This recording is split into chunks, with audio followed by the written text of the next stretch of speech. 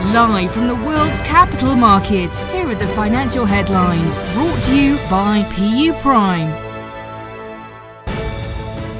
Hello and welcome to Friday's Daily Financial Report.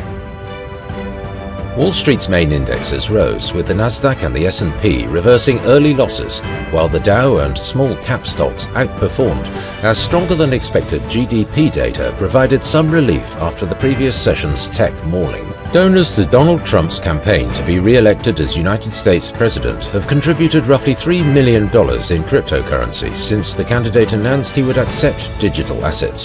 The most significant contributions came from Gemini co-founders Cameron and Tyler Winklevoss. The Japanese yen rallied for a fourth straight session against the dollar, hitting a 2.5-month high as investors unwound their long-running bets against the currency ahead of a Bank of Japan meeting next week. The dollar-yen price remained largely unchanged in the last session. The MACD is giving a negative signal. The Bitcoin dipped a slight 0.1% against the dollar in the last session. The Williams indicator is giving a negative signal. The gold-dollar pair plummeted 1.4% in the last session.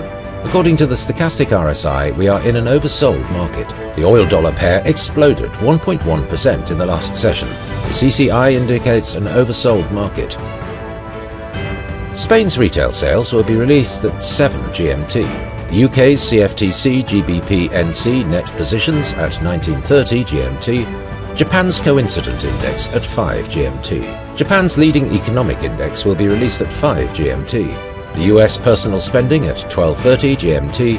The French consumer confidence at 6:45 GMT. We hope you've enjoyed Friday's Market Outlook. On behalf of all of us here, we wish you a productive trading day.